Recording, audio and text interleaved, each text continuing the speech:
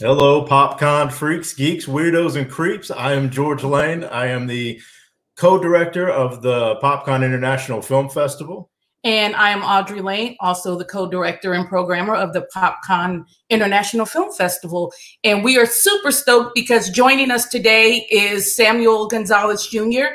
Samuel, welcome. Hey, do I have to have like a better intro? Do I just step in? Oh, I like it. I like it. Awesome. Thank you for making time to talk with us this evening. Sure. It's a very relaxed night. It's perfect. We just need to put a little fireplace between us, and I know, right? Hot chocolate. We need to incorporate a Yule log on here or something. Sounds good. So let's jump into it. Let's do it. Happy to be here. Thanks for having me, guys. Absolutely. We always kind of come back to just one of the things that first impressed us about seeing any of your work was that killer cinematography. Oh my gosh. So the first work that we did see from you was the Springfield Three. And again, the cinematography and imagery of that film was just spectacular. So before we jump into that, you've done a lot of different things since the start of your career. We got a chance to go through all of your things that you sent us, all of the short films, all of the little documentaries. I want to move to Pasadena now. For sure.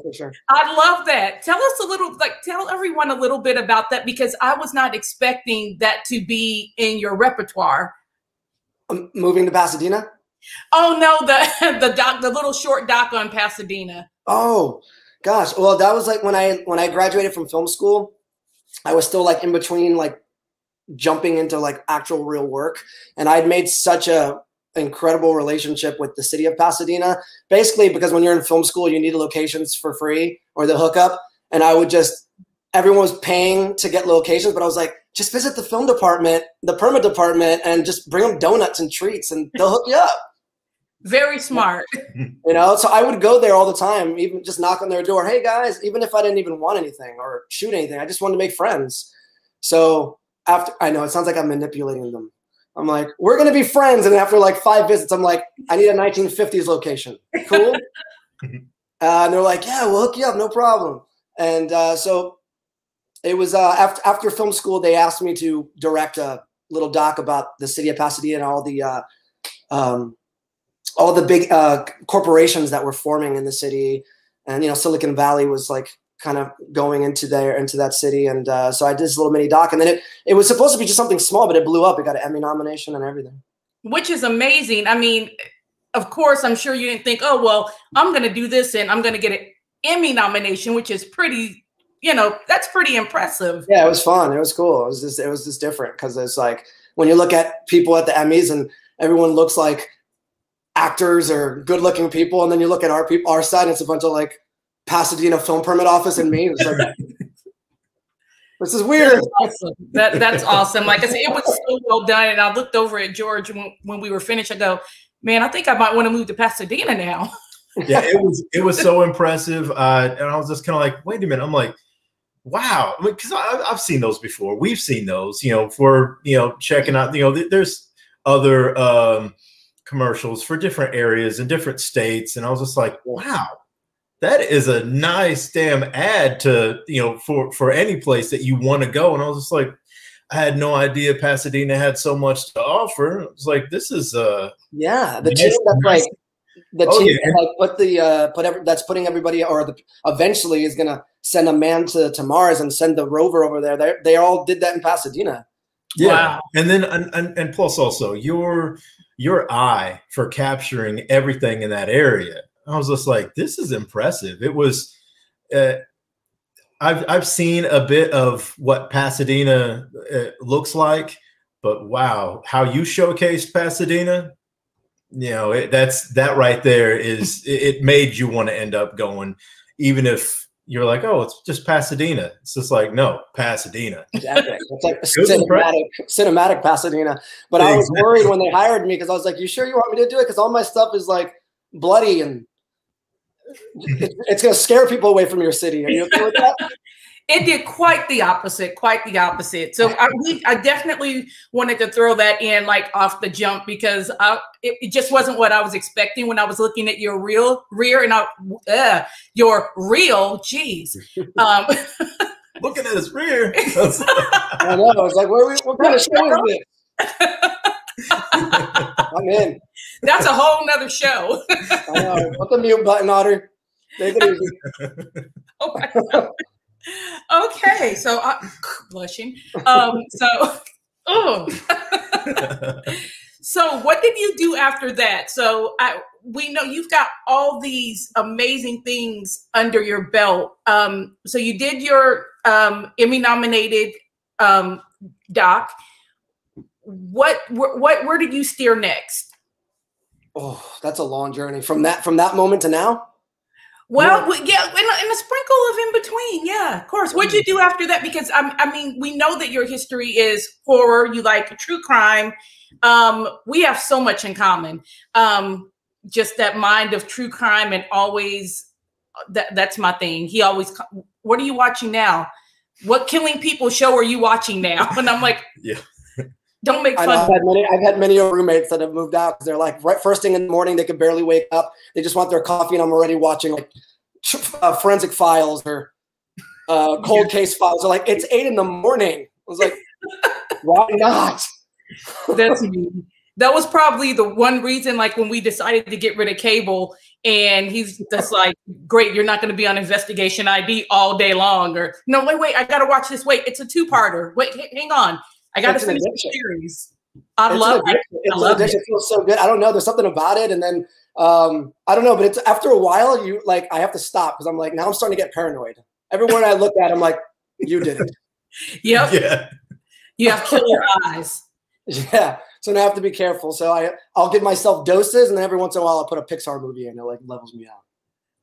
Oh yeah, that's good because yeah, sometimes I'm like it's straight up like a Hallmark movie. I'm like, oh cool, it's already done. It's just like, and now part 3. And I'm like, oh, son of a. They finally got him right, and they're like, maybe no, and it just goes on and on. It's there's so much content right now. It's just you can never catch up. It's great. Yeah, which is a great segue to the Springfield 3. I get really excited when I know about things. And so when the film came on and I saw the introduction, I go, man, I'm pretty sure that I know this story. I'm pretty sure that I know this story. And I did, and it was great. So tell us how you got involved with Springfield 3 and why you wanted to make this particular, out of all the things that you could have went toward, what was it about this true event that moved you to do it? Yeah.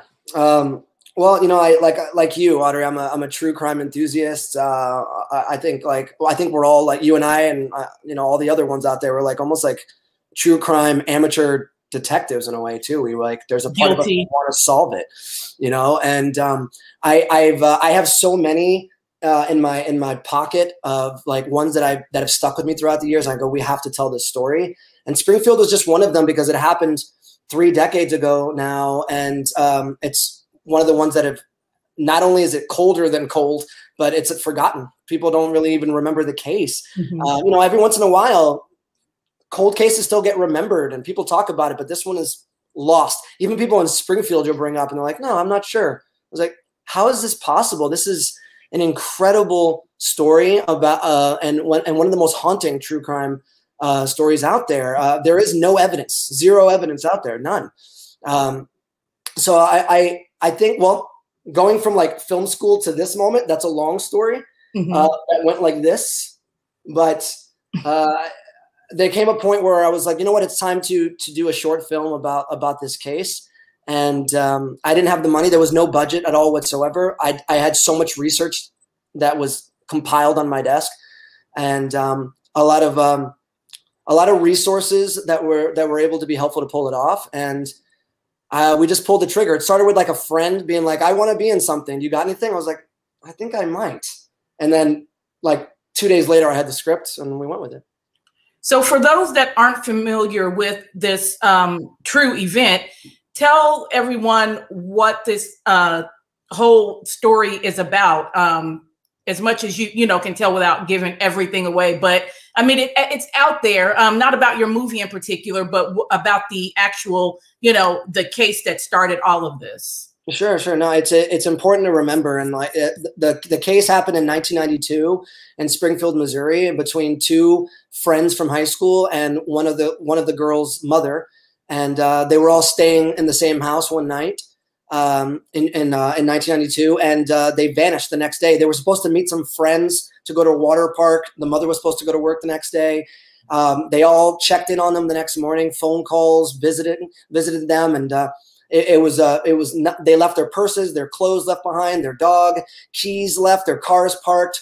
They just vanished. There was no sign of a struggle, nothing at all. And the family and friends that came by to check, they deleted a really creepy message that was on the answering machine, thinking that it was just a random creepy message. They accidentally deleted it. There was some broken glass out front from the light from the porch that was unscrewed and broke.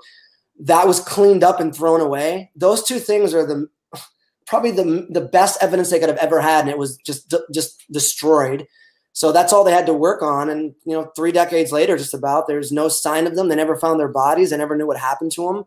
And that is just one of the strangest cases, because usually there's something that leads an investigation in some direction.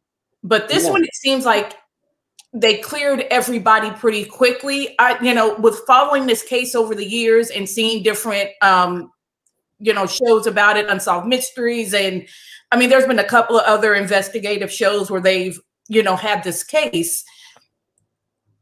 I don't know if people were cleared too quickly and they didn't delve as much as they should have with certain aspects, or they did do it and it just led nowhere. If I can ask, what do you think, with being so close to this, in your gut, what do you think could have happened? Oh, you got to watch the film for that. But go watch the film, because it gives you, well, you guys have seen it. We never really hammer home exactly one particular theory, other than the fact that they were abducted. They were definitely abducted. They were definitely taken. There was not no weird conspiracy where they ran away or something else. There was definitely, they definitely knew the person. They definitely trusted the person, whoever they was that took him, because there was no struggle. Nobody forced their way in. They didn't break in. And they were definitely taken in the middle of the night. There is theories that there is a person in prison. There is a person of interest that they're looking at that is in prison right now for another crime. And he's saying that he does know where the women are buried, but he won't release that information until his mother passes away. I don't know if that's true. It could be, because there's lots of people out there that just want notoriety. There's some weirdos out there that want notoriety for something. Yeah, it's possible that could be that. It's possible. Yeah. But they were definitely taken by someone. We don't know if they're alive or not out there. We can only hope and pray that they are alive and together. If they're not, then I hope the film brings awareness to the story, and hopefully, be able to bring them home one day. Absolutely. We really care about them and their memory. I really tried to do that in the film and try to get people to understand the relationship and not just see something tragic. Yeah, it was definitely respectful. And that's one of those things that attracted us to it is, you can tell with some filmmakers, they'll go and you can see where it almost seems a little bit exploitative. But with yours, it was, and I think it goes beyond with just the Springfield Three. Your work is always more heartfelt, in my opinion, and it's evident when watching a lot of your work. So that shines through, and especially dealing with such sensitive material. I think that it was great, and it was very respectful. I don't think any of the families would have an issue with even seeing that, and they would understand. I hope not. Yeah, we haven't heard anything negative feedback as of yet. But that was the core of the story, was to bring awareness to the case, to help us remember the girls, and to really understand their relationships leading up to their disappearance. I didn't want to just show a tragedy. That's not what this is about. And we want to remember the girls and experience what they might have went through. Which is like it's it's just so damn mind-boggling. I think this is one of the cases out of all the true crime things that, you know, I'd love to research and find out about. And I don't know. I think this one is so mind-boggling because there is nothing. I mean, usually there is some kind of lead that takes people to a direction, or, you know, they can say, bad breakup, mom's ex-boyfriend, or they had a problem with a neighbor, stalker ex-boyfriend, whatever. There's so many scenarios. Yeah. Yep. A fingerprint. There's nothing. And that is what freaks me out about this particular case, is that there was, there's just, someone knows something, and eventually, hopefully that will come out somewhere. So I hope so. I hope so. It's a case that I track frequently, and I follow so many other cold cases that it's been cold for 40 years and they finally got a clue. So it's possible that it can be solved. I really hope. I hope so. Definitely. For the families, Yep. Because those are the ones left behind, and it's sad. So we watched Miniature, and I loved that. I'm actually kind of mad it hadn't been on my radar before, that we hadn't seen it. Did we not submit it to the festival? Maybe we didn't. I don't remember. No, you didn't. No? Dang. But you're more than welcome. Wow. And it was great because we know Andy Palmer, the edited Miniature, and it was, man, like, very impressive. I even loved all the makeup on the characters. And I was just like, I want to stop it, but then it's like, I don't want to mess up the pace. It's just like, I just want to pause it. I'm like, oh wow. I'm like, look at that. And it just looked, it made it all come to life, and it was a lot of fun. That makeup artist was badass, because those look like shellacked, creepy Barbies, and it just that kind of, oh my gosh, it was great. It was great. The story was phenomenal. It was creepy. Well, I want to do a shout out to the makeup department then while we're live, because that's my family, and I love them so much. Nocturnal. Oh, that's awesome, dude.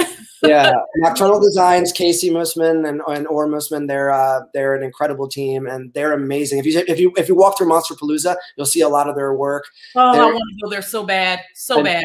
God, I just miss it. I just miss it so much. I can't wait. But anyway, they're amazing at what they do, and they're a huge part of my film family. So we work together pretty often. But shout out to them. They really brought to life those characters, and any of my characters in my mind, they bring them to life. So if they're watching, I love you guys. You're the best. Yes, if you're watching, fantastic job. It was so, sometimes you see makeup and you're like, oh, it's underwhelming, or it's too overdone. I mean, Look, it was so good. I almost thought people maybe had prosthetics on, but then I'm like, no, that is, and if they built from that and gave that look of, like I said, like almost like they were life-size, Barbie and Ken dolls, and it was amazing. It really brought the creep factor, like, severely. Oh, thanks. And that's one of the ones that I'm like, because we did it so quick. We shot it all in a day. And, what? Yeah. Oh, yeah, that's right. It was. Yes, I remember that. There was no budget really for it, just a little bit. So it was like, we only have a day to do it. And we got Jenna Canal in there from Terrifier. She's the lead, and Gigi Gustin. And it was great. But the guys at Mini World Studios who let us, shout out to them too. They're incredible what they do with the miniatures and all that. It's incredible work. And they let us shoot there for free. They're just, everyone supported us to make it happen, which how it is. Like, it's all about just everyone coming together. I'm only as good as the team I work with, honest. Well, that was a great project, and we were really impressed. And I think one of the things I loved about it most too were the opening and closing credits with the miniatures and the, going through the city and the cars and the train, and that was pretty sweet. Amazing, right? The little details on those figures are incredible. Many worlds. Yeah, I know. I wanted to live in there. It's like, this is so cool. That was awesome. Yeah, it's a little piece. Oh yeah, love the story. It was fun, and it just leaves you with this wow. I mean, it reminded me of a fun Twilight Zone little short episode, spooky, creepy, and just it was very impactful. Loved it. So, and I kind of like how you circle back with that true crime again. People disappearing, and where do they go? So yeah, I know that's a potential for a feature, right? It's like all the missing people in the world are all like put in this miniature world. Maybe we are missing from another place, and we're in the miniature world now. Ooh, right? Everyone just do this. It's got and we're trying to solve our own mystery to get out, but we don't realize, you know, that we are actually. You just became a Rubik's Cube in front of me. You just went. Yeah. So you guys are now starting to freak me out. Oh, sorry. The camera just started doing a little zoom in on Audery as she spoke. It was like, what's happening? It'll be up to us to help everybody. They'll be like, they were the crazy ones and they were super into all the weird stuff. I'm like, yeah, the weird ones always come through and save the day. Because we know. We know. Because we know. We know. Okay. Hey, we spent all that time preparing for it and watching all the stuff, so we're ready. Yeah, we're so ready. Especially you guys. You guys watch so many films all the time, I bet. Constantly.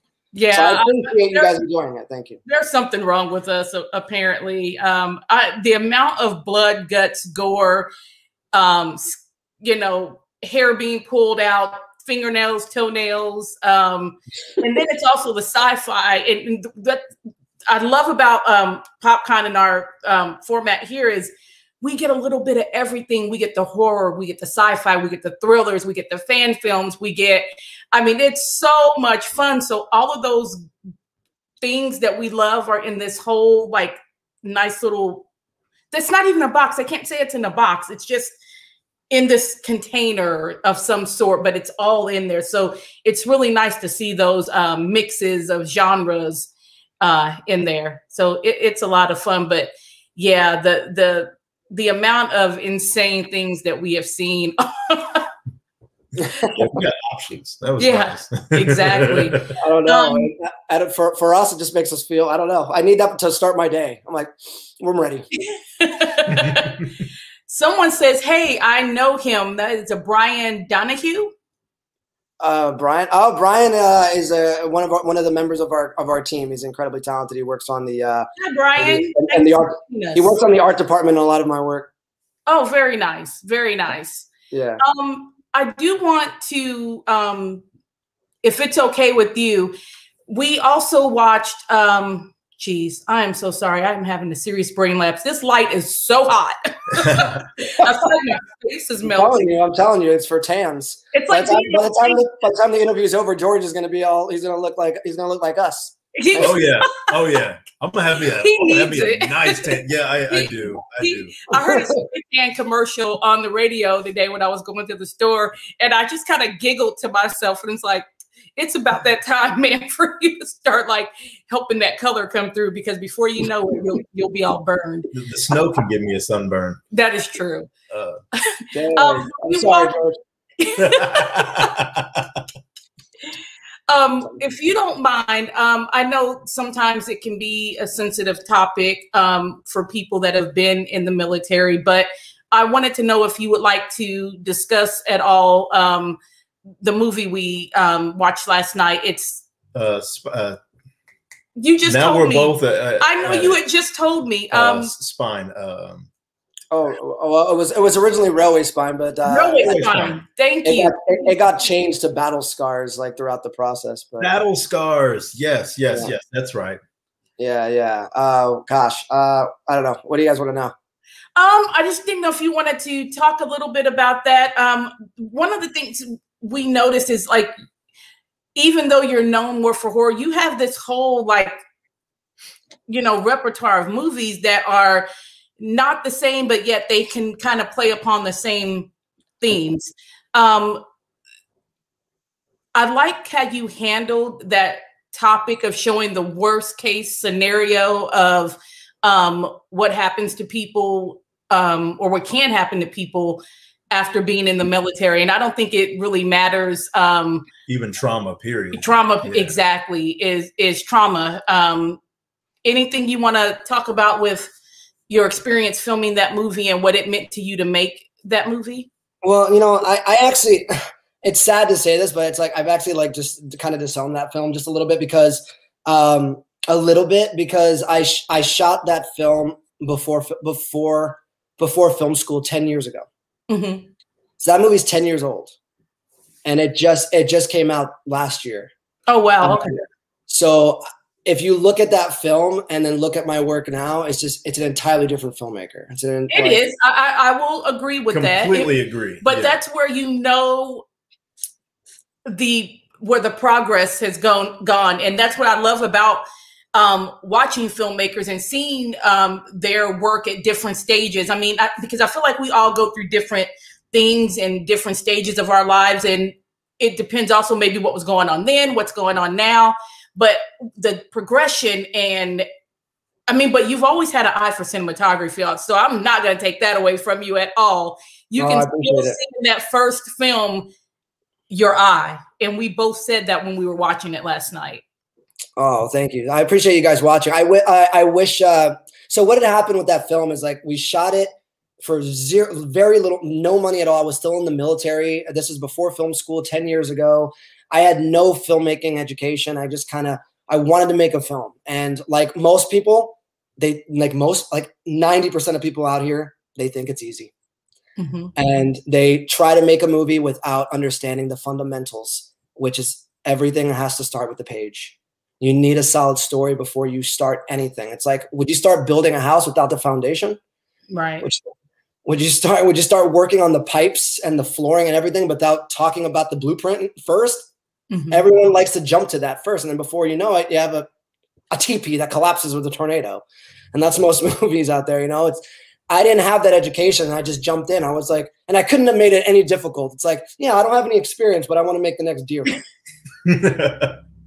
But I love that you went for a feature your first time. I mean, I gotta say, it takes cojones to just go. I'm going to do it, but you did it. That's the whole point. You did it. We did it. Yeah, we did it. And there were really good aspects of that movie. Don't beat yourself up too much, because like you watch a lot of movies, and we have seen movies from people that have done 10 or 15 movies and still couldn't make something that cohesive. So honestly, I see your point. I totally understand what you're saying. Yeah, and looking at yourself now, it's a stark difference. It is. I hate looking at it. I'm like, no, but to be fair, there is a director's cut out there which ran the festival circuit, and it won multiple awards. And that's the film that I stand by. I'm proud of that film because that was my first. That film taught me everything. It taught me how to work with my actors. It taught me how to tell a story with my camera, how to deal with problems, how to get out of pitfalls.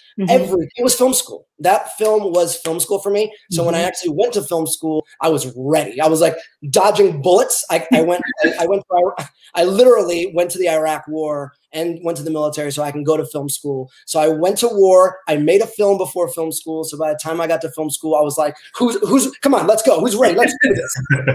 I'm ready. And everyone's like, whoa, what's going on? I was like, I'm here to dance. Yeah.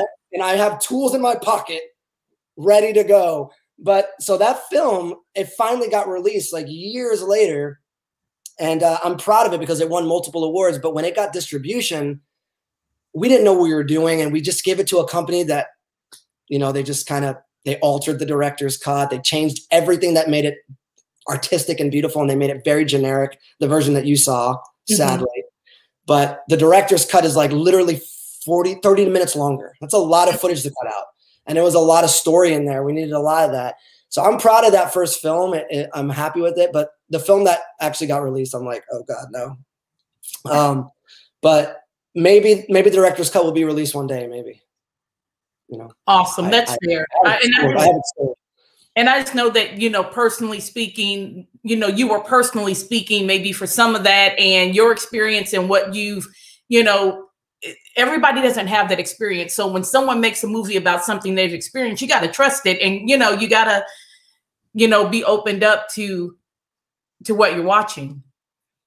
Yeah, absolutely. And I was, it comes from a personal experience, like my time in the war and the military. And I wanted to tell a story about, I used to walk around New York. It's such an inspiring city. And I would see a lot of soldiers, ex-soldiers, Vietnam vets freezing to death on the streets. And I'm like, how did that guy who probably was a young man at one point with dreams, hopes, aspirations to be great, to do something good with his life? How did he go from that to nobody giving anything about you and freezing to death in the corner? How did that happen? That's the story. And I wanted to find that. So I dug deep and we went into it, even without filmmaking education or experience. I was like, I have a story to tell. I want to experience it. So it's definitely in the director's cut. So I would love for you guys to see that. Send it to us. We'd love to watch it. And that's exactly what Brian had just said. He was just like, that he loved the punch in the gutness of that film. He was just like, for the director's cut. That's awesome. Yeah, it's way different than what was released, and one day people will see that. But the fact that it was made 10 years ago and then released this year, oh my God, I'm like, no, because people don't know. People don't know it was shot that long ago. They just know today, and I was like, no, that's not me anymore. But it was my foundation. The foundation that I preach on, that was my foundation. So I've built on that, and I'm thankful. Yep, and it's evident in because we've watched your seeing your progression of your work. From being able to see what you've done within these last, so many years. And I love watching that. I'm like, oh, when was this? I'm like, let's go in order. I'm like, I want to make sure that I'm seeing things in order. And then I can see it's just like, oh, you made this little tweak here. Oh, I improved over here in this area. It's just like my cinematography is better. My sound is better. It's just like, let me make sure that my lighting is even better in this one. Like Springfield 3, I'm like, wow, for that being, your most recent work that's out right now, right? That's the, besides, the Battle Scars, that was, being your oldest work, recently out, but your newest work that's actually been out, that is the Springfield 3. Is that right? Springfield 3 miniature. And I've done several music videos in the past. We saw those too.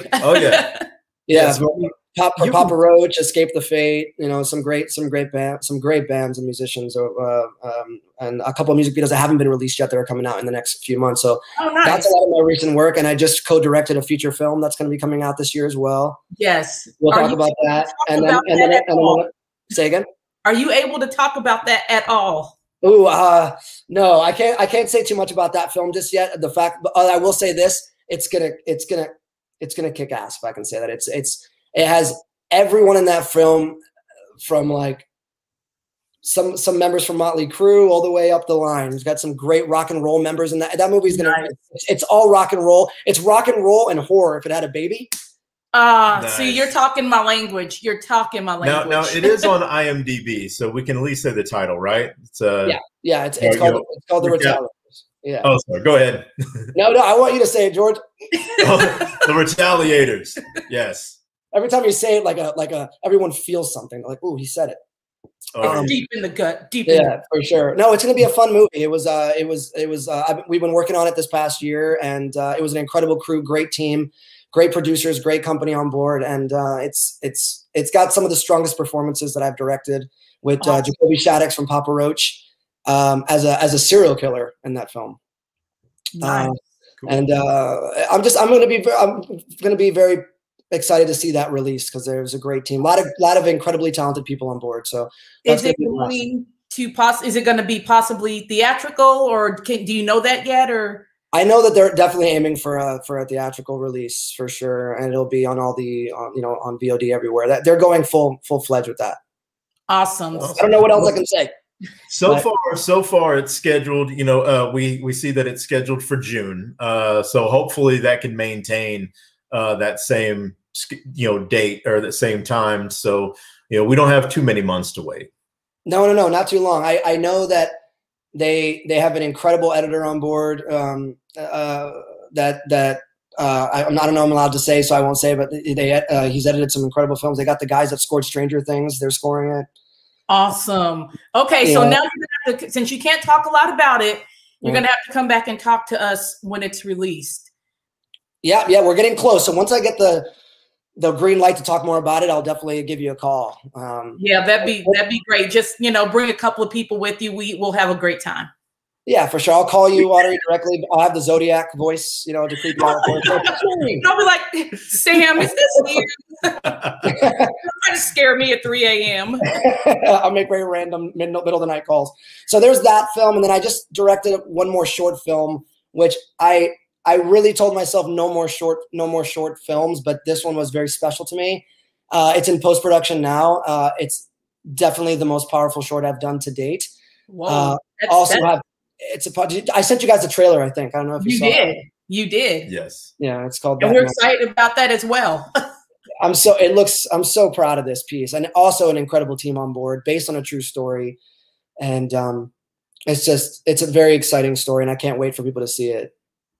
When it is done, how are people going to be able to see it? Well, it's gonna hit the festival circuit for sure. Okay. This film, because we're campaigning for an Oscar nomination for this piece. Nice. So that's we're aiming for the fence on this. It looks beautiful. I mean, watching the trailer, it doesn't even seem like it's gonna be a short film. The trailer is so rich and so it's just. It was good. It was very good. Got me very like, well, I want to watch this. And when can we watch it? Make sure we ask them about it. I wish we could pop it up right now so people can see what we're talking about, because it's if you want to see the trailer, go to my Vimeo and look at the trailer for That Night. If we were more technically savvy and had thought about that, we should have been prepared for that. Exactly. we would just play it right here as we're sitting. We're talking about it. Yeah, we got to set that up next time. Yes, we will work on, and we will throw it on our on the PopCon page and our personal pages and the Instagrams and all that. Oh, too. Thank you. We can do that for sure, since we suck on the technical. No, it's okay. I'd rather see you guys anyway. But yeah, share it if you'd like. It's called That Night. It's a psychological horror drama, because I love hybrids, and it's based on a true story that went viral 8 years ago. And it's like this movie's gonna let people remember what this is about. So it's very exciting. I don't want to talk too much about it, but let the trailer speak for itself. But it's coming out soon. It's in post. It is going to be out this year in the festival circuit. Awesome. That sounds amazing. Let's see. I feel like I had something else, and now there's something I'd really, because we talked to you back at Horror Hound. Oh, yeah. And you mentioned it, and I didn't know if you could possibly talk a little bit more about it. And it was about Little Bastard for the movie Little Darling. Oh, gosh. Okay, so, all right. So we're going there, huh? Yeah. Hey, it's on IMDb. We figured we were safe. Well, and I knew at that time you couldn't talk about it, but you were able to just mention about what it was about. Yeah. And I was just like, all right, cool. Now it's on IMDb. And I'm like, can he talk about it? I'm like, because that would be really awesome if you can give us a little bit of tidbit of information. That'd be sweet. I can talk a little bit about it, but not much. But that is my baby. It is my passion project. It is the film I've been wanting to make forever. And it's going to be the film that's like, I hope people will remember me by. That's how much it means to me. Awesome. And it is about the car that killed James Dean. And it's set 25 years after his death, surrounding a group of friends that find the car, and they're one particular character. I don't want to give too much away, but his obsession to rebuild it and his descent into madness and what takes place involving himself and the conspiracy surrounding the car, which a lot of people don't know about. It's linked to like several murders and deaths even after James Dean. It's not just him. Yeah. You know, so in a way, it's almost like a modernized, like retelling, unofficial sequel to Christine, but not anywhere related. But because Christine's fictional, it's a lot of fun. But this is like grounded in like a mythology. Yeah, I mean, this is real life aspects. I mean, this has been something that's been floated around for decades. Yeah, and depending on people that have actually been in even around it, that people have gone on record of saying, hey, that they've refused to get in the car, that they're not, that they felt the vibe. And for me, I'm like, they had to be an empath, because we empaths, when something comes up that doesn't feel right, we're like, yeah, no. And there's been times where we were going to get on the elevator. I'm like, yeah, I'm not getting on that right now, or just weird things that happen. And so I totally, I can't wait to see this. I'm so, okay. So that we're in the same state. He's like, where he was born and raised is like an hour and a half from us. Well, it's not even that far quite. Yeah, I don't think so. Yeah. So if you were ever to make it to Indiana, we'd be happy to accompany you there, or get, there's a whole James Dean museum. There's everything, set up. It's really cool. That it gets a lot of visitors. Well, that's amazing. Well, we're going to be visiting it soon, actually, because we just got word from my investors that we are actually shooting the film this year. I'm actually directing this film this year. The script is 8 out of 10 on the blacklist. It's I'm so proud of the script. I'm so proud of the team that we're bringing on board. And now they're connecting the film with basically a mini series based on the true story of it. So you're going to see that eventually. I'm going to faint right now. George, get behind me and catch me. It's going to happen. It's going to be because there's so much of that going on right now. There's a lot of like we watch a lot of true crime, a lot of the new one that they made about the whore at the Cecil House, at the hotel and all that. Oh yeah. Oh my God. All that stuff is incredibly done. And so we're going to have a chance to explore using that format with the Curse of Little Bastard. Yeah. People need to know this story. People don't remember that this actually happened. And it's still, the Porsche is still murdering people to this day. Like, it's really scary. I don't know who would want it. I don't know why Brian says he will drive it to the set every day. He's probably in it right now. Brian was going to work on the movie. I know. Don't come to the set. Dude, you might just want to, bike, Uber, I don't know, walk. Would you drive it? If you had the opportunity, would you drive it? I think I probably would just to experience what James Dean probably experienced on his last ride and just feel it out. But I would definitely be like wearing like a bodysuit bubble. I'm like, when is this going to explode? Flame retardant suit and everything. Bubble wrap. Yeah, I would look. Yeah, bubble. I would look like a test dummy with crash test dummy. I'm like, this is about to happen. Hopefully not. But yeah, I mean, even Paul Walker sadly passed away in a Porsche. That it's been a consistent curse since his dreadful last ride. So yep. So this film is going to explore that. It's going to explore the conspiracy. It's going to explore where the curse came from. It's going to be a ride, no pun intended. It's a really fun ride, and it's set in 1981. So it's gonna be sexy. It's gonna have fun characters. It's gonna have an awesome score. It's everything. It's like everything cult status wrapped in a ball, and I can't wait to throw it on screen and explode it with some blood and just awesome rock and roll. It's gonna be a fun movie. See, I love the mix of the rock and roll in with the horror or metal. Like that speaks to me so much. So that's pretty awesome. I can't wait to see this movie, and that's why I want to make it, because I want to make movies that I really can't wait to see. So it's going to be fun. That's the way to do it. Oh, yeah. And then lastly, I don't know if you can end up discussing this, but Junkie Monster is I can't talk about Junkie Monster just yet, but I will say this. It is another feature that I've been wanting to make, also doing well as a script, as an unproduced script, but it's Requiem for a Dream if it was played backwards and if it were a horror movie. That's Junkie Monster. Well, damn. Take that. Drop the mic. Oh yeah, it's just like, so my brain's gonna be scrambled by the time we're done. It's just like, okay, scrambled eggs. There's a lot brewing right now. If I was a witch, I'd be like, you guys just wait to try my soup. There's so much coming. I'm so excited to share it with you guys, because we have the best job in the world as storytellers, and it is the hardest job in the world because it takes a lot of money to make to do what we love to do, and it takes time to be able to find a great team that will support you and to get the money to be able to do it. So we're finally, myself and the team are finally at that place where we can make our films the right way. So we're really excited about it. That's awesome. That's what hard work, does, and perseverance, and being a decent person to where you can make those connections and have those dependable people surround you.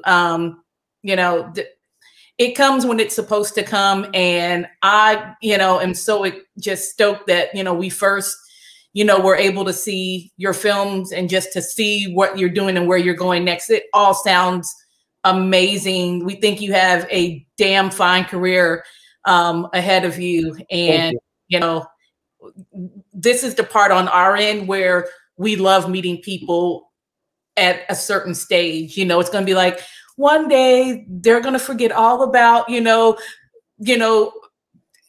these films and these film festivals and this and that, and they're going to go, you know, it's like Mama Papa Bear. You want them to go on to bigger, better things, and to, you know, you want them to be a household name. You know what, when you say, oh, so, you know, Samuel Gonzalez, or have you seen this movie? Oh yeah, I've seen that. You know, it's that excitement of seeing people at this stage, and it's like, oh man, I can't wait to see what they're going to do next and where they're going to go. And yeah, like Sam Raimi, he's a household name. It's just like everybody, you know, you mention his name, it's like, oh yeah, he did this, this, and this. And so, and he had to, you know, he started out and was doing his thing, and now he's, well, you know, he's doing Doctor Strange 2. He can pretty much do whatever project that he wants. You know, he gets his choice and gets to pick whatever he wants to play with. Absolutely. To see, you know, guys like you and the road that you've traveled, and oh, and by the way, thank you so much for your service to the country. We really appreciate that too. Thank you. Thank you. But to see your work that you've done and how you've improved and how it's just amazing, you know, with this road that you've traveled has been nothing short of impressive. So thank you. Well, thank you. Thank you so much for the support. It means so much to me. As I said earlier, you know, I've been out in LA. I just passed my 10-year mark. I've been out in LA for 10 years last month. And ever since I came out here, it was literally like, it's literally falling into the trenches. This is it's a tough industry. It's a tough battle. And, but my mentor always used to tell me, you can't fly with eagles if you hang with turkeys.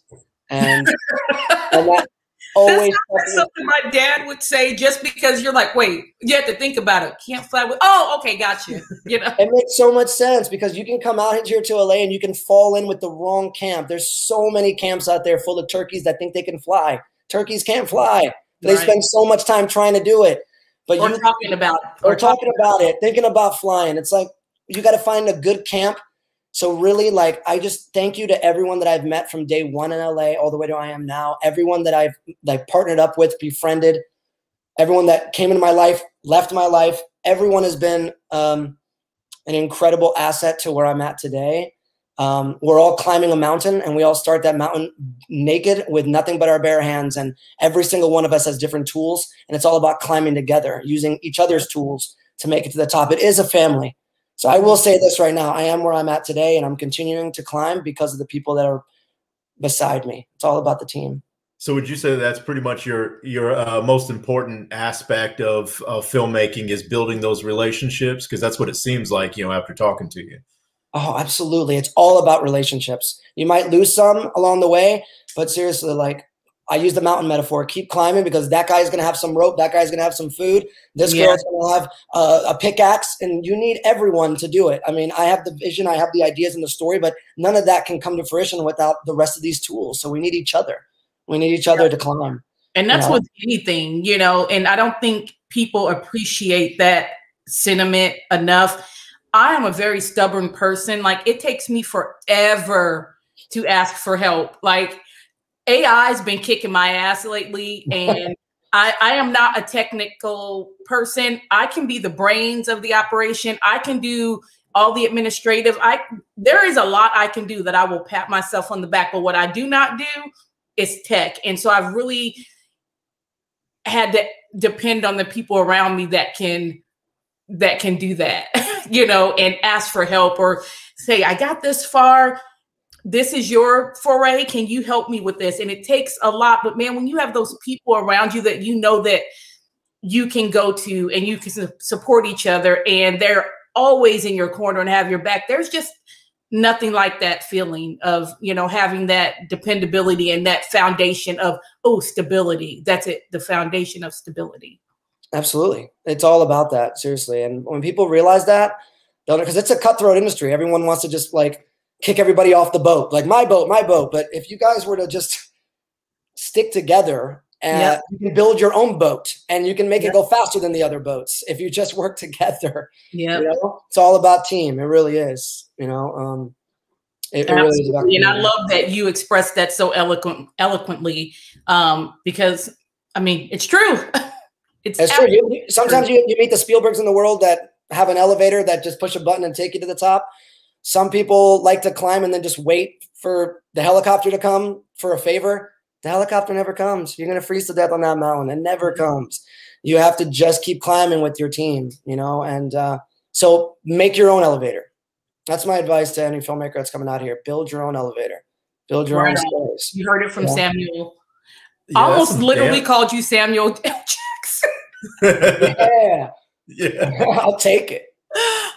He's like, I'll take it, mother. That's my IMDb. I mean, he's a little tanner than me, but we look alike. I don't, well, because we frequently reference him in this house. I mean, I will say MF and then just laugh because I'm like, I sounded like Samuel L. Jackson when I just said that, you know, because that, unfortunately, that I do have a very potty mouth, but you know, I try to keep it really. I do. I'm going to totally blame. I will not throw my mother under the bus for anything except for my language. You're going to blame your mom for your bad mouth? That's awesome. Oh yeah. Oh, her mom, her mother is an artist. I mean, with bad words. Oh yeah, she will meld words together, and it's just a beautiful fabric of just profanity, vulgarity, and profanity. Awesome. I love it. That's awesome. I see a portrait. You gotta paint your mom one day and just have that. Oh, she's hilarious. Like, I was over there a couple of days ago with her and my dad, and I just was sitting there working, doing film fest stuff, and I'm just over there trying to ignore them. But then I just started laughing, and she just stops in the middle of fussing and goes, "What are you laughing at?" And I'm like, you? And she goes, "Well, what was funny?" I go, "Well, first you." And then she goes, "I didn't say that." And I'm like, "Mom, you literally just said all of these things." "Oh, I didn't think I said that." And I'm like, "Oh my gosh, you curse so much or say such, you know, horrible things sometimes you forget." But it's always comedy. I mean, and even my dad laughs sometimes when she's fussing at him because it's just funny. It's just she's a mess. Well, moms are the best that way. I'm gonna shout out to my mom too. Shout out to yes. Thank you for making such a creative, awesome son that loves blood, guts, gore, and true crime. We love it. She's like, what? He does what? No. So now is the part of the show where we move into getting to know Samuel Gonzalez Jr., not Samuel L. Jackson, a little better. You heard it. Sure. Okay. Give it to me. Are you ready, kind sir? Yeah, I'm ready. Just ready. Rapid fire questions and stuff. Doesn't have to be like a buzzer or something, or do I just? Nah. We're just gonna just throw some stuff. No. Wait. No, if you take more than 5 seconds, I'm gonna gong you. We need like a little thing right here so we can gong. Oh, that's not a bad idea. I know, right? We'll just try to find one. Goodwill trip. You guys are gonna start advancing. You're like, oh yeah, no problem. If you get it wrong, we're gonna buzz you. We're gonna shock you. As a matter of fact, we're gonna send you a collar ahead of time until. Where's this going? Love it. That sounds like a movie. Look, you know, since people like to talk so much crap on social media, let's put it to the test. Let's do it right now. It's over. Let's play a game. Okay. Rapid fire. I'm ready. Fire. Favorite board game? Ooh, Clue. Nice. Favorite childhood cartoon? I'd have to say, gosh, I'm not sure. How much time do I have? 5 seconds. Oh gosh. Favorite cartoon? I don't remember. Probably Hey Arnold. Okay, cool. Nice. Yeah, I love Football Head. Hey Arnold. Football Head, right? Just like them. Hey, they don't make cartoons like that anymore. Those had like real messages. We really connected with those. You know, at the end of every episode, there was like a moral. Yeah. They don't make them like that anymore. No. They don't. They're so beneath us and our kids sometimes. I'm just like, what is this? Yeah, now they're just empty of any kind of heart and soul that they used to be. So. No, I think it's just colors and bright lights. So like, look over here. But our cartoons had story. I mean, God, we're getting old for us to say like, back in my day, Hey Arnold. I fully admit to being old, and shit is different now, and I love it. You know, I love, you know, like we can go back and we were watching Thundercats, the new Thundercats the other night, and I'm like, man, why did you put this particular episode on? And it was like a really heartfelt, it was Song of the Peddlers, and it was just this incredibly deep episode. And I'm like, oh man. And so I'm sitting there trying to work on AI as I'm already frustrated because Adobe is holding me at that point. And it's just like dog walking me around the living room as I'm trying to do it. And then he puts that on and I'm like, oh man, I'm all sentimental. But yeah, they don't do them like they used to. What you know about AI? They don't know. Exactly. They don't. Okay. What's heavily played on your playlist? I'd say like scores, because I write a lot to scores. But I listen to a lot of like, I don't know, Jimmy Eat World, Alkaline Trio. Okay. These are like my favorite top 2 bands of all time. Okay, good to know. And you know, because you love to play guitar, what are your top 3 guitarists of all time? Oh gosh. Actually, I wouldn't say like I have a favorite guitarist. It's like asking me what my favorite film is. Like, I can't say that. I go off like favorite directors. So again, I'll go back to like favorite bands or something like that, which is about, like, if you guys read my or know about my book, it's about my experience in the Iraq War, starting a rock and roll band over there. I don't know if you know that. Mm-hmm. Yeah. But that's a true story too. So music's a big part of my life, but I can't say favorite guitarist. I'd say favorite bands, because I play just about every instrument. Oh wow, impressive! And so everybody out there that's watching this, make sure you check out Samuel's book, The Chords of War. Check it out, great book. It's going to be a series soon too. So what are you not doing? Okay, so we have there's some brewing action. There's some brewing. Yeah.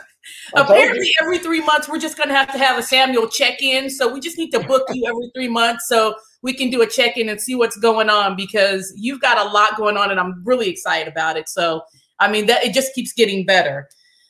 So if you can't name guitars, what about favorite animated film?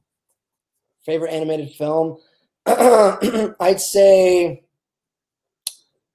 oh gosh, because I like them all, but I'd say probably my favorite one was, you know, the little shorts that play before the Pixar movies? Yeah. Yeah.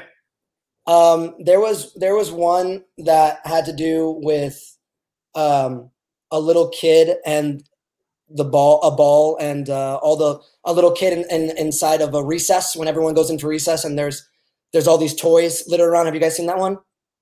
I'm pretty sure I have. I'm trying to remember if that was at the beginning of was it Up? Was that the I think it was before The Incredibles 2, I think, or I don't remember what it was, but it's a short. It's only like 10 minutes or less, but I felt like that was like the most powerful animated film I'd ever seen. And it had so much to do with like your childhood, but also forgiveness. And I don't know, it moved me the most. But check out the Pixar shorts. Those are like my favorites. They're the best storytellers on the planet. Oh, they are. Definitely, definitely. Great tear jerkers. Love it. They just get it. They just really get it. You know, they do. They send that emotional feeling home. And yeah, good stories, heartfelt stories, deep stories, lessons for everyone to incorporate into their lives that they put into each and every film. So yeah, it's almost like those cartoons that we grew up with. Those guys grew up to be Pixar like writers and filmmakers. They're just so good, and they're so universal. I love those films. Any Pixar film is my favorite animated film, but I'd say the short respect. The shorts are so powerful, and those guys are going to go on to do features. But Pixar to me is the best storytellers, and I think Monsters University is my favorite animated feature. Okay, nice. Okay, cool. You know why? Because it has to do with underdogs and what you have to go through to become something that you've always felt that you can become. So I can relate to that. We can all relate to that. Absolutely. Agreed. Oh, I just remembered while I was on this with you. Like, drop. So what book had the greatest impact on you? I'd say Catcher in the Rye. Okay. Cool. Yeah, Catcher. I've read it like 5 times. 5 times? Yeah. Oh, you read it 5 times? Yeah, that's a conspiracy too, that book. You know about that book? The conspiracy behind Catcher in the Rye? You should know this, Audery. I don't know. No. I don't you know. You don't know about it? Every like assassin ever has had like hundreds of copies of that book in their house. And they keep thinking that there's a secret chapter in the book. Or a code in there or something coded in it. Yes, I did. it's an incredibly written novel. It's beautiful, but it's amazing how like the novelist kind of went into hiding and obscurity after he wrote that. It's almost like, I don't know, this is all conspiracy, but it's kind of interesting to think that like maybe he knew what he was doing, or he was hired to write the book, but now he's like ashamed from it.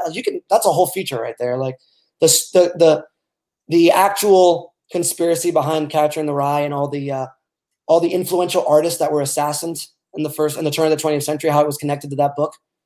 It's trippy, right? Oh, yeah. And this is how it starts. Well, I mean, and a lot of those conspiracies, they're born out of, because people are seeing patterns, they're seeing some kind of consistency, and it's just like, hey, there's a link here and it should be checked out. And if it's not being checked out, people will create, what they believe it could be, and they're going to do their own investigations, which I think is good because it spotlights some issue that is not being addressed. And I always say there's always some truth to rumor. Rumors usually just don't start, or even when they do, they're born of something. So there's always a little truth. I mean, there's different sides. There's the middle. There's the truth. There's this person's perspective, that person's, and then somewhere in the middle, you can meet for what, it really is. Yeah, there's something there that's true. It's like urban legends. It's like, yeah, we all have that. We all have that boyfriend, girlfriend couple in high school that were murdered out in like the wood. We all have that story in our town, but that's all based on urban folklore. Is all based on some type of truth. Something happened there that is real. It's just like the telephone game. We've passed it along so much. It's turned into this like horrific, scary tale, but it all stems from some type of true reality. So that's what makes a conspiracy so great. It's like, we can't prove it. They're just interesting to. Exactly. Agreed. Yeah. Do you have more? Oh, you're next. Oh, I'm next. Okay. This may be an easy one. I don't know. Best way to handle stress. Best way to handle stress is to make a movie. Okay. Make a movie, because that causes more stress, which in turn balances it out. It cancels it out. Dive into work. Yeah. I like to watch films and make films if I'm stressed. Like, in fact, I think I need to make films at all times, or projects at all times, to alleviate any type of stress. But then they also cause stress. So it's a tornado. Yeah. Well, that's healthy stress. It's just like, there's definitely those two different things. That's definitely healthy stress. Play with my golden retriever, which he's looking at me right now. You guys want to see him? Yeah. Oh, Kubi, come say hi. Let me look. Oh, there you go. Oh, hi, buddy. Oh, he's so cute. Oh. This is Kubi. He's very camera shy because now he doesn't want to look. But he's like, Dad, you're embarrassing me. See, this is Kubi. Normally we have cats in our lap, but we had to lock them up because they like be up here in the screen, look, just. Oh yeah, cats love to hit the keys. They love it. Oh yeah, that would be an interesting end, and then needing to reboot back up, and yeah, that'd be fun. Duct tape thing says, oh, this is Caitlin. Caitlin says hi, and she says, oh, I miss him. Now, Caitlin, do you miss him or do you miss the dog? Oh, thank you for missing me. Are you talking about you? You got a fan? She might be talking about him. You got a fan, Kubi? No, she said his name is Kubi, but it's short for Kubrick. Nice. Oh, nice.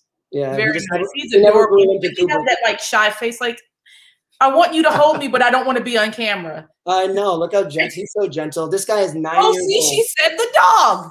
Oh, thank you. So she's just calling me the dog. Got it. Thanks. She misses you both. Cold-blooded. Yeah, Cooper just winked too. Awesome. This is my body. That's the best. 10 out of 10. All right. So the next one, what advice would you give your younger self if you could talk to you? How young? I'm going to say 10. 10? 10 years old? Yeah, 10 years old. I'd be like,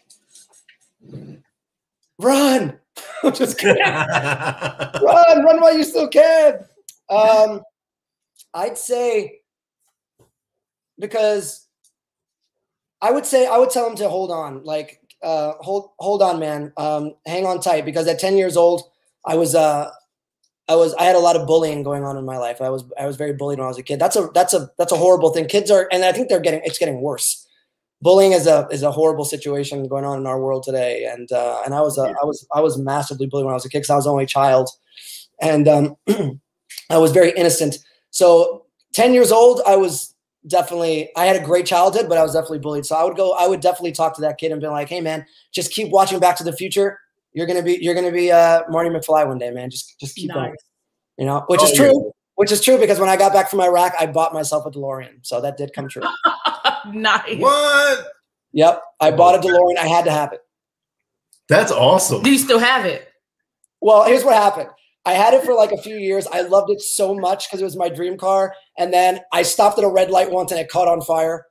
And the ambulance and the fire trucks came to rescue me, but they ended up taking pictures with the car. And I'm like, I'm okay. I'm okay.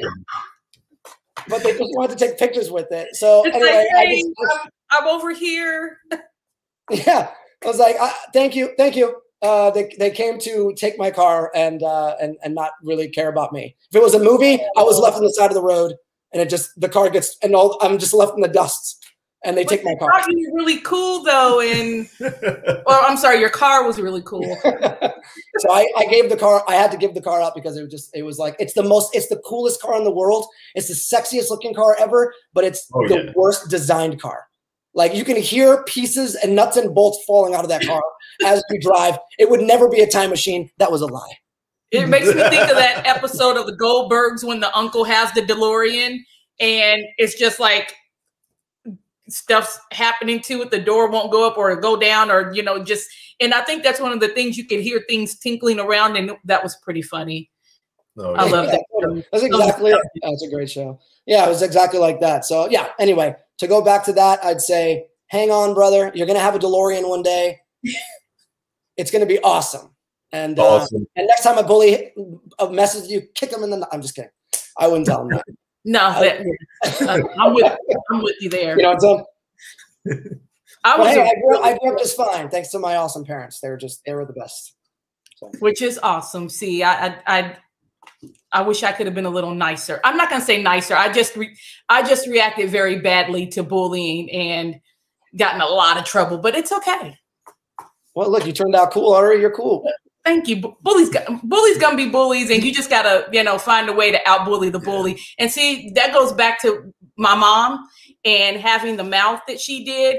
So a lot of times things didn't result in a lot of physical action because I think people were more scared of what was going to come out of my mouth than anything. So I mean, sometimes that really deters people when you can just rip them up in like 2 sentences. And I wish I could have been like that. I wish I could have been. I was very timid when I was a kid. I just had my dad. My dad's like a Terminator. He'd be like, "Who messed with you?" And then you just hear the Terminator sound. Dun, dun, dun, dun. With them, I'm like, "It's cool. It's cool. He's fine. He didn't do anything." It's okay. He didn't punch me. He just threw a rock or I don't want you to go and like totally rip this kid in half. Yeah, I don't know what my dad would do in the school because he would come back home and he was like, "Yeah, you're not going to that school anymore." I'm like, what happened to that school? What did you do in the school? But see, that's the kind of parents you want, ones that will always, stand up for you and have your back and go to bat for you. So 100%. My parents always had my back. They were like, that's awesome. They were my best friends and I love my parents. Aw. Nice. That's so sweet. Okay, do I have the last question? No, okay. Last question? Go ahead. No, we got plenty more. No, go ahead. Shoot him quick. Okay, this is my last question. Yeah. Who do you take on a road trip with you? Kubi. Okay, that was easy. Nice. All right, Kubi, you're the one. Does it have to be a person that's alive? No, of course not. Who you gonna ride with you to scare Kubi? Who's it gonna be? Because I'm making a movie about him, I'd say I would love to. I'd like to go on a ride with James Dean. Just once. You're a glutton for punishment. I would say stay in the parking lot. Let's go in circles. We'll just drive in circles. Yeah. I didn't say where we go, but we're going on a road trip in the parking lot of the Sears. Yeah, and it's not going to be in Little Bastard, right? Yeah. I was like, we're going to drive in the most safe car ever driven. Wait, that just made me think of Hugo. I don't know why. I don't think Hugos are safe, but they're definitely scary. I don't know what Hugo Yugos just freak me out. I don't know why they just do. What does? A Yugo. Oh, those the car, the Yugo? Because you said the safest car, and Yugo just popped in my head, and I don't know why. That's amazing. Well, yeah, it would be a car like that, and it would be like, I would just grab the keys. I'd be like, I'm driving, but in circles. But that would be someone I would like to drive with, because I would love to know it all. You know, I want to pick your brain. If we're gonna make a movie about you, like, I want to hear it from you. Oh yeah, you know, make it a crazy, awesome ride, right? Oh, yeah. Without a doubt. Yeah. That'd be an awesome ride. And then the next person would be Doc from Back to the Future. And that's it. Not so much to ask for. No, that's not much. No. And plus also that eliminates one of my questions, because one of them was going to be, what was your dream car? But you already kind of answered that with the DeLorean. So yeah, that was solid. I'm going to get it back one day, and I'm going to make sure that it has completely flame retardant. I'm going to make sure it never catches on fire. I'm just going to make sure of that. Oh, sweet. Yeah. So, all right, so what is a must on your bucket list? A must? Well, I'm doing my bucket list right now. I'm making like my dream film. But if it's something like adventurous or something crazy, I'd say my bucket list is to bungee jump off the Statue of Liberty. Nice. I don't even have any words. Scary, but nice. What do you think about that? Okay, I have to say that's the first time I'd ever heard anything like. Is that something people do? It's something that I think can be permitted to do. I'm going to be the first. Oh, well, I didn't know. I mean, I'm old and stuff, so I didn't know if there was like some new bungee jumping thing going on. I mean, I've done it twice, but I would be worried that on the recoil that I would you would hit that I would kiss her. That would be amazing. You'd go up and just plant one. Perfect. Thank you for giving me that other idea. That's happening now. That's happening now. So high. He aims so high. That is the best. Oh yeah. I'm just picturing this in my head. That's a great look. I had a book. I had a book published about my life. I am doing my dream job, I think that's the one thing that I've always wanted to do. That's adventurous. That's crazy. That is like a hell no, but I want to try it. So Caitlin asked, do you have any tips for screenwriting? Screenwriting, absolutely. If you're trying to write feature films, and that's the one tool every filmmaker should have, is to understand story. So number one, read Story by Robert McKee. It will change your life. If you want to be a writer, read Story by Robert McKee. It will change your life. It will open up your eyes, because a lot of filmmakers have blinders onto the world. They watch films two-dimensionally. That book is going to help you start watching it four-dimensionally. If there's like, you're going to start seeing structure and how films are actually written. You're going to see blueprints in screenplay format when you read that book. It's an incredible book. If you can't read because people don't like to read nowadays, then at least take his online classes. It's incredible. But tips for screenwriting: watch good films, watch really good films, watch bad films, watch horribly bad films, watch all films, and see what works and what doesn't work. Every screenwriter's got a different process of how they write, but I'd say that's the foundation. Understand how movies work. So watch them, study them, okay? And listen to people when they talk, because a lot of scripts, everyone starts writing like all the dialogue, all the characters start sounding like the writer. Mm-hmm. They all sound like one person. If you want to start giving your characters voices, start listening to people. So that's my advice for screenwriters: listen. Start listening to people when they speak. Go to coffee shops and listen to how people talk. Just start listening. Everyone likes to talk. Just listen. And I promise you're going to start picking up on how really people speak, how they communicate with one another. And last but not least, write about what you know. If all you know is going to the bathroom, then write an awesome horror movie about what comes out of what comes out from the toilet, because that's going to be an awesome horror movie, I assure you, because you're writing about what you know. You know, if you've never been a soldier in Vietnam, then you shouldn't be writing Vietnam War stories, because that's not your experience. You know, you can study them. You can go to Vietnam hospitals. You can go to VA hospitals and speak to vets and get all the knowledge you want, but you've never been to war. You've never experienced that. I think you should write about what you know, at least at first. Yeah. You know? And then once you become more experienced, then I think you can start branching off, but start with what you know. Does that help? I think that answered her question, because her next question was also, what is your process? And I think you covered that.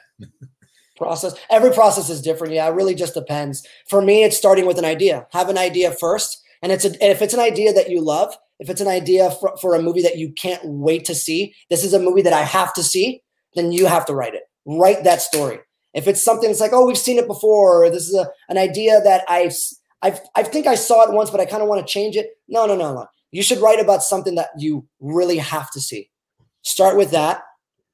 And, there's some screenwriters that I know that spend years writing a script. They'll just have multiple index cards all over their house, and it just looks like they're going crazy. That's not my process. My process is start with an idea and start writing it in story format. Like, write a short story, see how your short story sounds. And then from there, start giving birth to characters, give your characters biographies, start listening to music that your characters would listen to, start visiting places that your characters would go to. When I write about teenage girls in my stories, I'm not a teenage girl from Oklahoma. At least I don't think so. I would start listening to music that they would listen to. What kind of posters would they have on their walls? Mm-hmm. What kind of food would they like? What kind of people did they interact with? Start becoming your character. Start writing that out. So what that in turn will start giving true, authentic voices to your characters when you start writing them on page. I hope that makes sense. Oh yeah, and that well put. Yes, it's just like dive yourself into someone else's life as best you can. So yeah, I like that. It's great advice. She did ask. She did mention about how you have amazing punchy visuals in your films, and what is your process around putting it together in an impactful image? That's a damn fine question. Yes. Wow, I'm just gonna snapshot that. Nice. Got it. Thanks. That's a great question. You have amazingly punctual visuals in your films. What is the process? Well, also when I see some filmmakers, when you see really great filmmakers that know how to tell a story with their camera, those are the filmmakers you should start studying, because making movies is not just pointing your camera at something. What you see so much is so many filmmakers out there just pointing their camera. I'm just going to use. It's all about toys. They care about the camera and the lenses and all that. That's not what it's about. It's really about the story. Everything is about story. That is our job as filmmakers. If it's not about the story, if it ain't on the page, it ain't on the stage, is what they say, right? So for me, I would focus on my story, my script first, get that tight before I put anything to visuals. But as a visualist myself, and as a filmmaker myself, and as a writer, I make sure that I'm writing for what's going to be on screen. I'm shooting for the edit. I'm always thinking ahead. So it's very, I don't know, that really depends on the filmmaker of how I start putting things together visually. But I will say this, that like that's going to start coming to life once you start putting it on the page, because you should start visualizing and imagining your world and your shots as you're writing. Write for the screen. And you should write for the edit as well. You should already see it. My scripts are slightly a little bit longer because I'm already like writing shooting scripts. I'm already writing scripts that are going to be helpful for the editor later down the road. Hopefully that's helpful for that question. But awesome. Yeah. Yeah, we definitely, I wasn't joking. We definitely need to check back in with you in a few months. There's so much going on. And actually, that's a really good advice, the breakdown that you just gave. So good question. Thank you, Caitlin. That was awesome. Yeah, hopefully that was helpful, Caitlin. But you can go, anyone that has questions or because like I said, we're all climbing the mountain. Right now I'm stopping and I'm talking to George and Audery on this mountain, but we're going to continue climbing every second.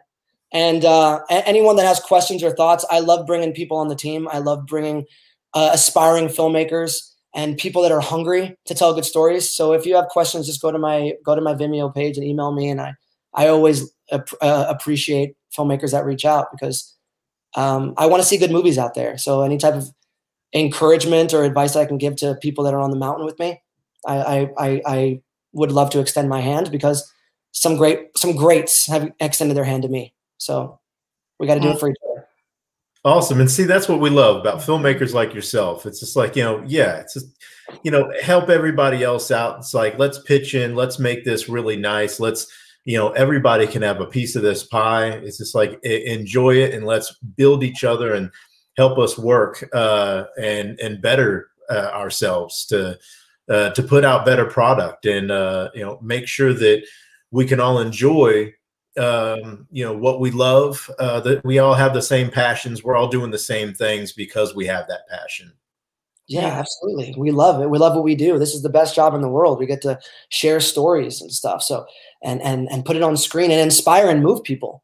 My favorite film of all time is not a horror movie. And that movie moves me so much and inspires me every day. It's called October Sky. Okay. I know that movie. Oh yeah. I love that film so much because I watched it when I was a kid, and it resonated with me so much because it motivated me to want to continue to be better, and it motivated me to not take no for an answer and to keep climbing. And we all have that fire inside. We just know how to spark it. I think no makes me want things even more. Because someone telling me I can't do it, or that I shouldn't do it, or maybe I'm not to the level that they think I should be, or maybe they don't feel like I qualify for something, or whatever the reason. No is like, oh, okay. And I think honestly, being told no, or people not having that expectation, has always been a driving force. The more someone tells you you can't, the more you're like, I'm going to prove you wrong, even if for my own satisfaction. I'm the same exact way. That's why I tell people, it's like, when I want pizza, tell me yes, because then I'll go, okay, you're right, I shouldn't have it. If you tell me no, I'm just going to be like, well, I'm having it. And I'm going to be a blimp. That's awesome. Okay, so we're going to drop some links when we end this, and go ahead. You mentioned Vimeo. Is there anywhere else you would like people to catch up with you? Yeah, you can go to my Vimeo. That's vimeo.com/ my full name, Samuel Gonzalez Jr. Or you can go to my Instagram and drop me a line there. My name is also just Samuel Gonzalez Jr. All one word, no spaces. So those are my two portals that I'm on.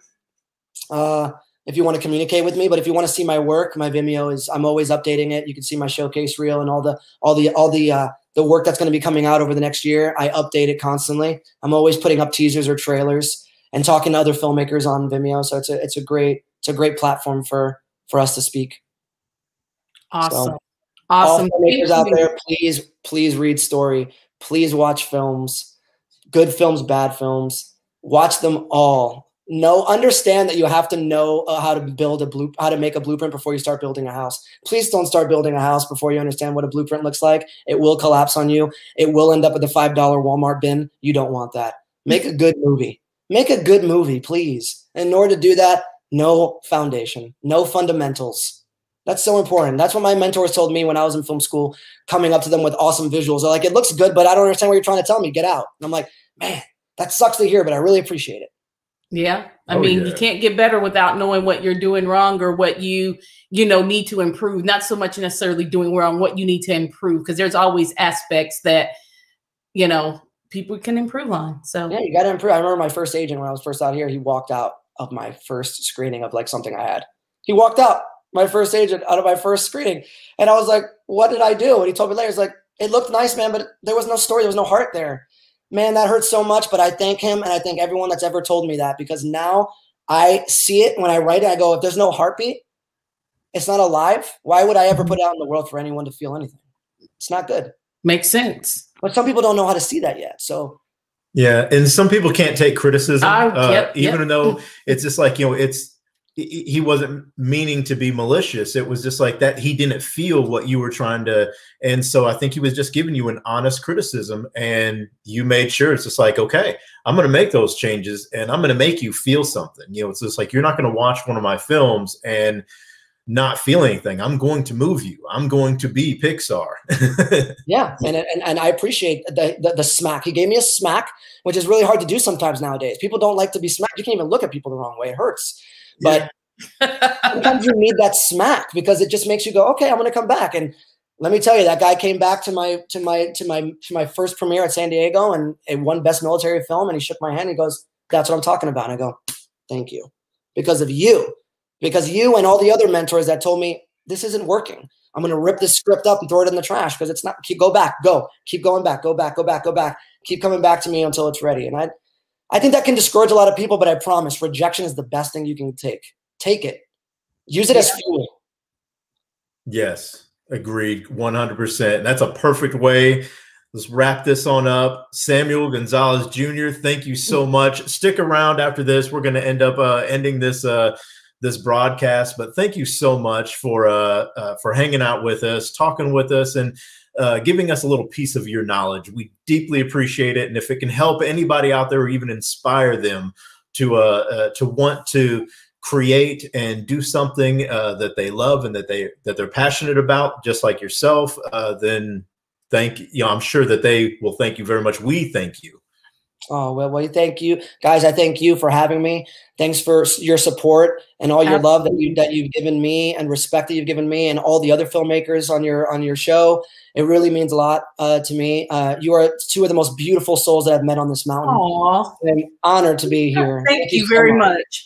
Very much. That's we do because we love it, and we just try to do it the right way, and we just want people to see in others what we see in them. And we've been we're a fan sitting on this side too. And you got a lot of information to share, which I think is just great because you have a way about you that I think that people will listen and take that advice. And honestly, I swear I get such a teacher vibe from you. Like, I don't know if it'd ever be, as a film professor, or if it's just, this is the Samuel Gonzalez Jr. School of everything that I know. It's just, I get a really, teaching vibe from you, and that's good. That's real good.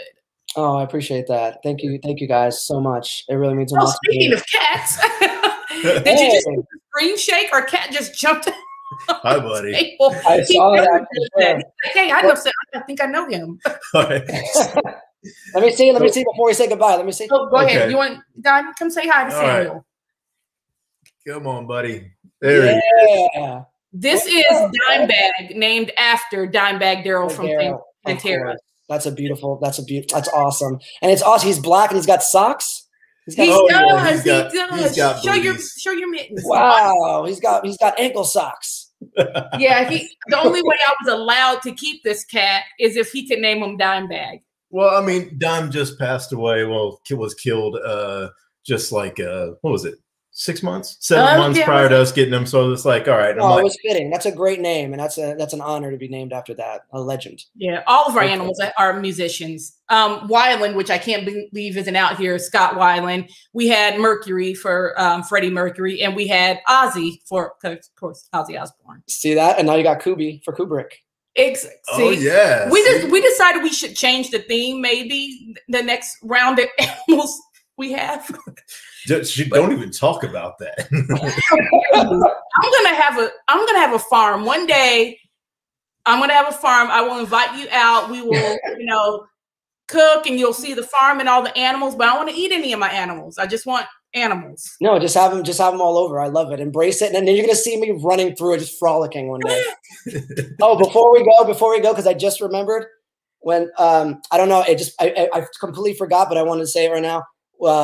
You guys asked a goal of mine other than the bungee jumping thing. I want to just put it out there for the record because it's out in the universe. I want to be the youngest filmmaker to ever direct a Bond film. Ooh. And I think right now the record is 42 years old for the youngest. Oh, wow. So I have to beat that. We'll start hashtagging that shit. Hashtag Samuel Samuel Gonzalez Jr., young filmmaker, Bond director. I have a few more years, so I can do it. So awesome. That's I want to put that in the yearbook. I need your guys' help campaign. I want to do that. Oh, you guys heard it here first on PopCon, and that's why our tagline is, "If it's popular, it's here." That's what I'm saying, right? I love it. I've never said that. I've never said that anywhere.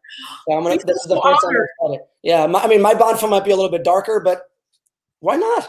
I'm all for the dark. Yeah, we need that. Bond could use something different to, throw it a curveball. Just like, put a little something dark in there. A horror Bond film? That would be right? Or at least a very, very dark, threatening, villainous, kind of Dark Knight meets Bond type thing, like the real Dark Knight. Oh yeah, totally. Like, I mean, Live and Let Die had all the the kind of mysticism, with the adding the voodoo in. So I'm like, that's one of my favorites. That's one of my favorite Bond films. Me too. Loved it. I love that one. That one, Man with the Golden Gun, and GoldenEye and Skyfall are my top 4. Nice. Awesome. Very nice. See, we could just keep on talking to you. This could be. I know. I'm sorry. We've been talking for the length of several. We literally could sit here and keep talking. Oh yeah. That's why you got to come back so we can catch up with you. We'll so hang on, don't go anywhere yet. We're going to close out the show and we'll be right back. Yes, thank you. I don't know what I'm doing, George. Yeah, I will sign us off and stuff. So thank you everyone for tuning in. We're gonna still chat. Sorry you guys can't attend, but catch us next time. Oh, but wait, hang on. I forgot. We do have something to say. Okay. Starting next week, we have gotten a lot of requests about releasing early official selections for the film festival, which we did around a couple of weeks ago. So since people keep requesting, we have decided to, starting next week, we will do at least one official selection announcement after the show. Nice. So starting next week, and I'm really excited. It's a really good one. It's one of my favorites. It's a good one. It's a good horror comedy. So I'll give you that, drop that hint. So starting next week, look for that from PopCon Spotlight. Okay, now you can close it out. All right. Thank you, guys. Stick around. All right, we will see everyone else later. Take care. Bye, guys. Thank you, guys.